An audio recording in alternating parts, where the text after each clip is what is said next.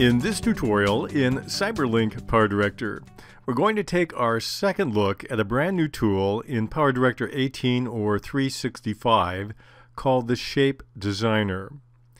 In the previous tutorial, we looked a bit at some of the basic elements of it, but in this one we're going to focus on what I would consider advanced features. One is the unique role that titles play in the Shape Designer, also the element of keyframing.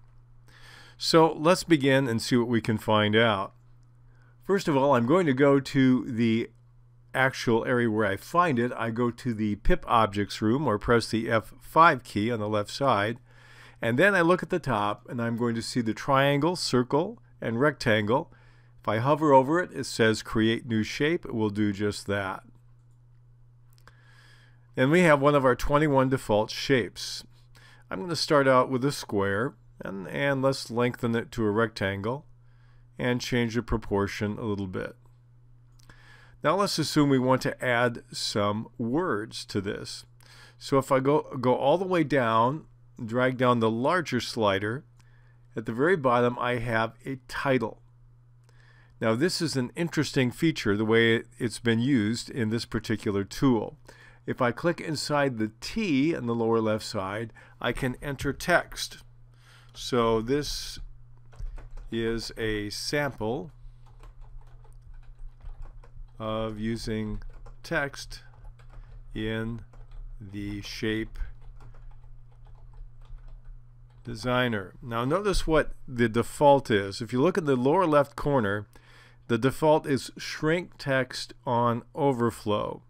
That will keep it within the title. This is not like what you have when you're using titles and objects independent of one another, where you can move them anywhere you want to. The title here is tied to the shape. Watch what happens when I uncheck the box. All of a sudden I have an issue where the text goes outside of the shape. And if I were to actually highlight it and increase the size even more, we find that once again, I have the issue here with the text. That's why it's default to shrink on overflow. Because if I were to take my hand and move this anywhere I wanted to, the text and the box will always move together. If I change the size of the box, I can put the text inside it by redesigning it, but there's a limit to what you can do as long as this box is unchecked. When I check it, it will automatically make any text fit within the parameters of the shape. So that's a unique way in which the text is anchored when it comes to using the Shape Designer. Let me show you another feature that you have. I'm going to start over with a completely different shape, so we'll cancel and say no, we don't want to save the changes. We'll get back into that same tool. This time I'm going to pick a circle. And what I'd like to do is make the circle look a little bit different so we can do some fun things with it. We're going to fill the shape, and I'm going to use a two-color gradient. We'll use black and white,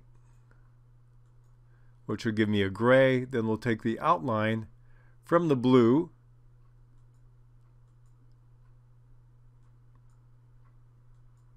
and then I'm going to give that a two-color shape too.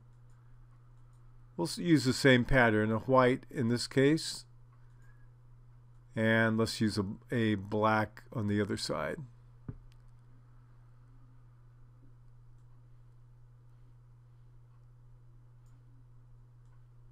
Give it a little bit of a blur.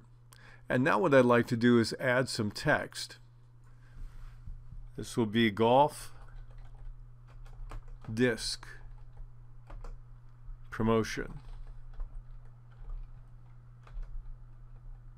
Now you notice when we do this that we do have some issues with our text. We can do one of two things. It will fit in the size of the element that we have here, but we either need to shrink it manually by picking a smaller font, or we need to enlarge our circle. So whichever what you want to do will work. But I'm going to show you the other option we have here that's a bit more advanced. It's keyframing. If If you look at the top on the left, we have a tab called Keyframing. And if I click it, it will open up a group of keyframe controls in the timeline below my preview screen. This is very common in other elements of CyberLink PowerDirector. And I can make that disappear for the moment by clicking on the down arrow in the middle on the right. That will hide it, and the up arrow will restore it. Now, why it doesn't come simply default this way without a tab, like other elements does, I don't know. But that's how you have to trigger it. You have to start it by clicking on the keyframe tab here. And so let's use position and rotation. And I'm going to move about halfway in and click another position and rotation keyframe by clicking on the diamonds. I'm going to go back to the first two, and let's take this and move this to the left, and we'll do a rotation value. I'm going to move to my rotation option. I'll do a minus 360. I prefer to type it in usually. And now I have those values set when it's off the screen, so when I play this, let's see what happens.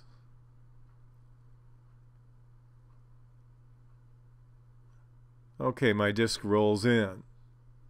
So that's one way in which you can add motion or sizing. You can make it zoom in. You can change the ratio of it anytime you want.